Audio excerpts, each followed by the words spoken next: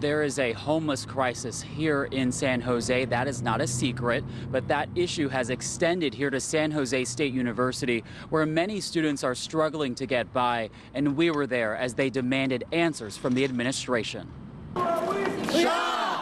At San Jose State University, a gathering today to bring attention to the issue of homelessness on campus. We are asking President Papazian to take action and to meet our demands. According to a report issued by the CSU, officials believe nearly 11% of students are either homeless or have experienced some form of homelessness during their college career.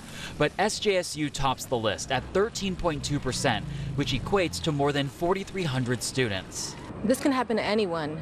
You know, one day you have money for rent and the next you don't. Senior Dahlia Angel lost her housing earlier this fall and spent an entire month living in her car at a rest stop. I was always waking up every 30 minutes, every hour, just to make sure that I was safe because I would hear noises around me and I was scared. That's why the Student Housing Alliance is calling on the university to better communicate student resources when it comes to food and housing security.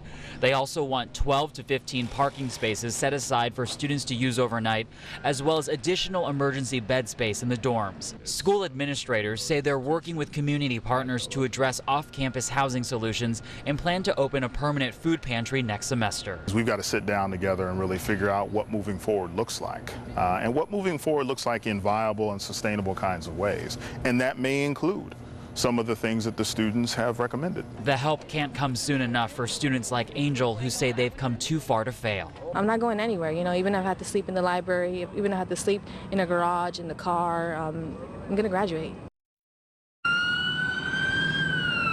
Alliance members will be camping out overnight at the Smith Carlos statue here on campus for their annual Poverty Under the Stars event, which is set to begin at 7 p.m.